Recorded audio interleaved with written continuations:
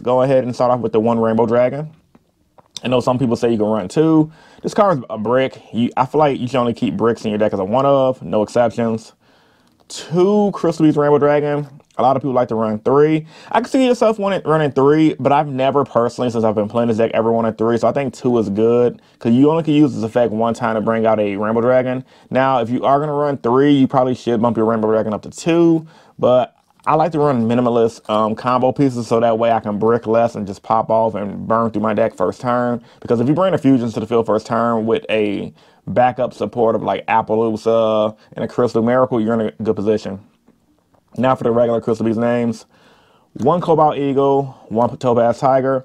For you guys that don't know what they do, I know you guys like to get really specific with deck profiles. Cobalt Eagle, I mean, you rarely use their effects, but it can come up. You can target a Crystal Beast card you control, place the target on top of the deck. This card is going to be short monster card zone. You place it in this button target card zone. They all have that clause. This was good when Mystic Mind was a thing, so that way you won't deck out under Mystic Mind and you can make your opponent deck out, but this effect's not that relevant, but you just run them as a name. 1 Topaz Tiger. He gains 400 attack when he attacks a monster. It's pretty solid. 1 Amber Mammoth. When another Crystal Beast monster you control is targeted for an attack, you can change it to him. So he's pretty, I mean, he's dated. His effect is dated, but he looks cool. 1 Turtle. Ironically, I use Turtle a lot.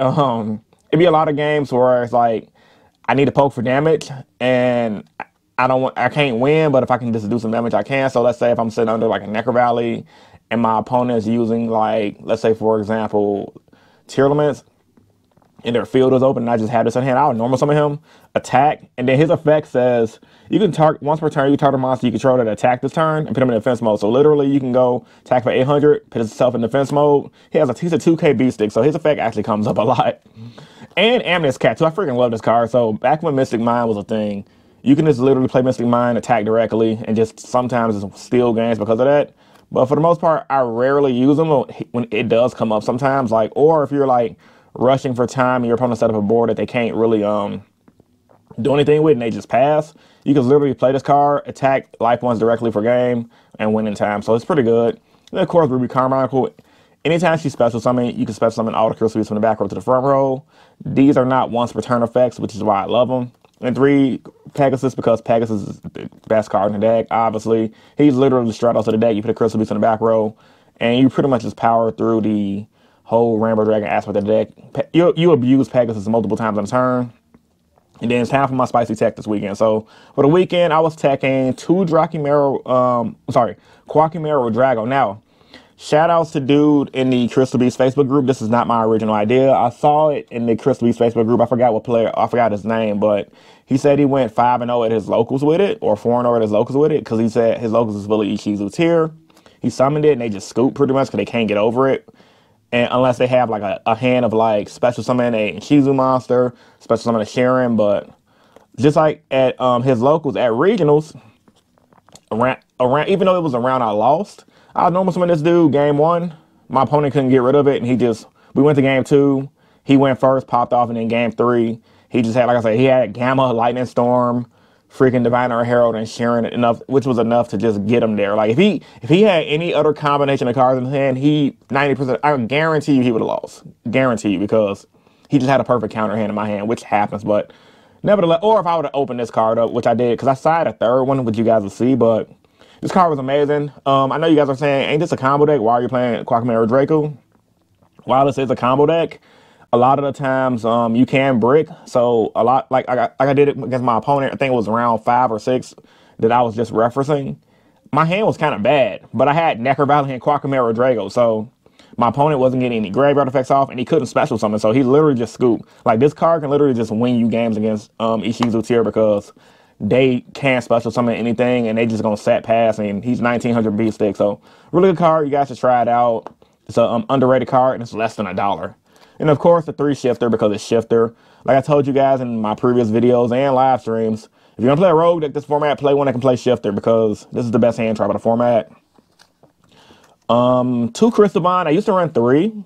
I cut it down to 2 to fit to fit my text in the deck. I got more spell and trap text you guys will see in a second. So I cut this down in the deck. It's a really good card. You pick one, you add a Crystal Beast monster from your deck to your hand and put one in the back row. So this is really good because you can Crystal Bond, pit the Crystal Beast Rainbow Dragon in the back row, and add a Pegasus to your hand. Then you can use Rainbow Dragon effect to special summon one from the deck without wasting your normal summon, and that way you can bait out hand traps.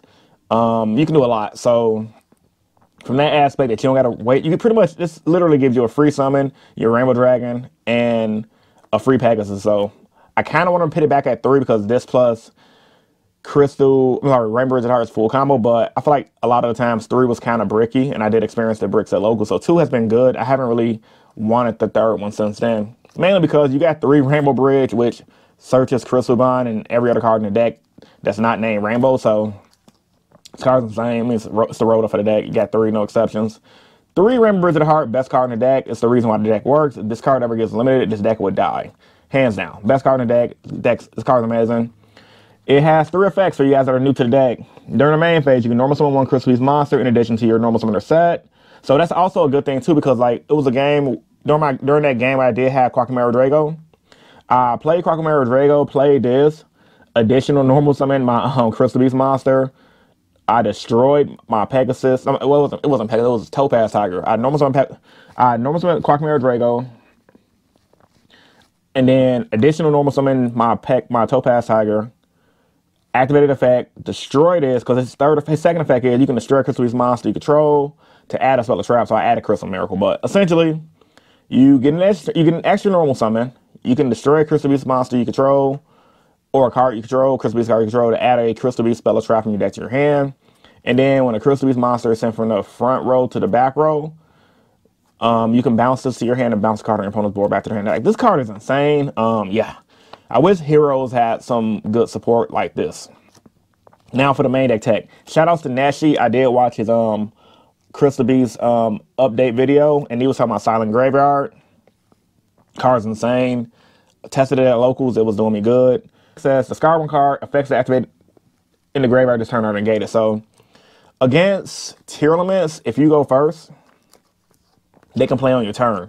So this is effectively a fourth Call by the Grave for you, because like Call by the Grave, you can stop 1 fusion, whatever. This is actually better than Call by the Grave. You discard 1 card, and they shut off graveyard effects for the turn. They can't fusion, they can't do any Ishizu stuff. And this actually won me games. It actually helped me win some games at regionals as well. Just shutting off the Ishizu card, shutting off the fusion is really good. Card is very underrated because it's really good. Like, I talked about this card in my YouTube short, and this is definitely a good tech card for the meta. And if you go on first, and let's say they don't pop off, you can set it. So when they try to do something, they need to try to out your field, you pretty much shut them off for a turn. And that's really pretty much the goal, what you want to do. So every time I drew this card, I felt very comfortable, unless I was playing against a rogue deck like Flu. Well, Flu ain't really rogue, but it does nothing against Flunderees. That's the only bad part about it. But other than that, play against Ishizu, you're good to go. Crystal Beacon for the combos. 2 Awakening of Crystal Ultimates. I know some players like to run 3. I think the Jesse Cotton build run 3. The build he was messing around with. I like 2, because like a lot of the times you can still brick with this card, and if you don't open up your Rainbow Dragon with combos, you're in a bad position. Plus, this card is searchable via Rainbow Bridge, so because it's a crystal card, because it has crystal in the name. The card's insane. So when you have an ultimate crystal monster, essentially when you have a Rainbow Dragon in your hand, you can either take a Rainbow Bridge card from your deck and add it to your hand, or send it to the graveyard. So you can send a trap card, which adds your Necro Valley and your other Crystal Beast monster, which is going to be Pegasus 90% of the time. Or the second effect, special summon a Crystal Beast monster card from your hand, deck, or graveyard, or spell and track zone. So this card's nutty. I wish it wasn't once per turn, but it is for obviously good reasons. And yeah, card's insane. I like it at 2. I don't like it at 3. I haven't tested it at 3 to be fair, but it just seems like a card that's good as a 2-up because it's a big combo piece. 2 Foolish Burial Goods to dump the Crystal Beast trap in order to add field spells. 1 Necro Valley, 1 Zombie World. Now, this was originally going to be 2 Necro Valleys. I did pick up the second Necro Valley just because you guys can see it's foil. I'm not a rarity whore, but this actually looks pretty. I ain't gonna lie. It's OG Necro Valley because that's magic card. And you guys already know what it does. There's no point in explaining Necro Valley. But for you guys that do not know, because I know you guys are saying, oh, everybody doesn't know, you guys that may be new to the game, this helps you against the metagame right now because it shuts off the #1 deck, which is the Shizu Tears. With this on the field, they can't move cards from the graveyard, effectively allowing you to stop them from fusion and summoning. And their only out is to make an XYZ monster attack one of your guys and go into AA Zeus. And if you don't have a way to stop an AA Zeus, you're probably going to lose, because if you get Zeused in Crystal Beast and you lose all your materials, unless you're close to making the Rainbow Dragon fusion, you're going to lose. Zombie World, I was going to, like I said, I was going to make this another Necro Valley, but I was told this is good against Flunderies. Unfortunately, when I did play against Flunderies, it didn't come up.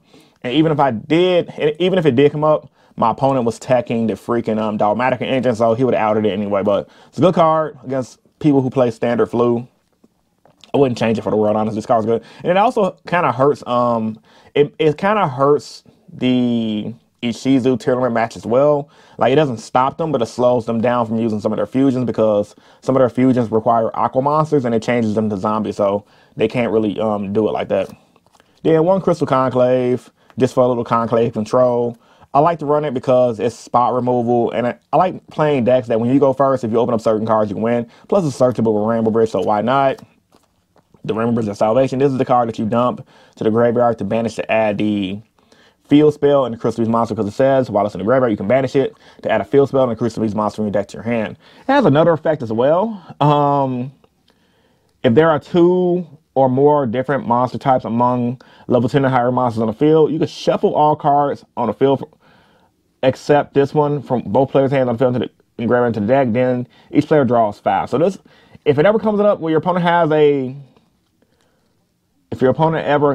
a level 10 monster on the board and you can bring out your Rainbow Dragon, you can literally just restart the game. Like, this card's pretty cool, honestly. That part never comes up, but I guarantee you it might come up randomly one day at one of you guys' locals. And I cut Crystal Miracle down. I used to run this at 3. You guys already know my old build. 2 is good. I rarely use 3, but 2 is good. And yeah, so that's just the main deck, 40 card main deck. Get to the extra deck. So the extra deck's pretty solid. I'm gonna get to the side deck as well. One Ultimate Rainbow Dragon. This card's insane. When you have pretty much when you bring this dude out, you can bring him out, because he just requires, when you special summon this dude, because he says it must be special summon from the extra deck during the duel, you special summon an Ultimate Crystal Monster. So essentially, when you bring him out or regular Rainbow Dragon, you can banish 7 Crystal Beast monsters and a Ultimate Crystal to bring him out.